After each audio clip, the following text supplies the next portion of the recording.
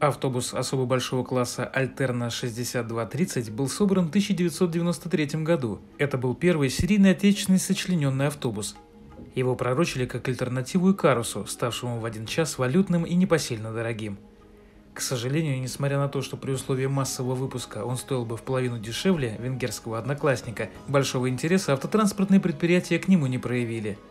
Как столичным паркам Москвы и Санкт-Петербурга, так и провинциальным автохозяйствам такой автобус все равно был не по карману. Заказы Минтранса оставались пустыми обещаниями. Сама Альтерна собрала только один показательный экземпляр, тот самый, который светился на всех выставках и показах, а потом его отправили в Соликамск. Серийно же гармошки освоил Орский завод. Хотя точное число выпущенных экземпляров неизвестно, ясно одно – их было совсем немного. Еще один образец модели 6230 собрали в Перми. Зато в Подмосковье на базе этого автобуса был разработан еще и перронный вариант Альтерна-7230 с дверями по обеим сторонам. Эта машина была создана в том же 1993 году по заказу ассоциации «Аэропорт» и ушла в Сибирь. По некоторым данным, автобус работал в аэропорту Нефтеюганска.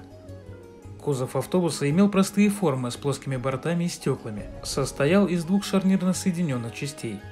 Для посадки и высадки пассажиров имелось 6 дверей, по 3 с каждой стороны.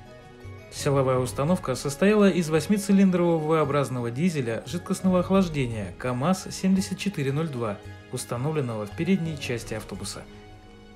Впоследствии городской сочлененный автобус носил наименование Сармат 6221 «Надежда».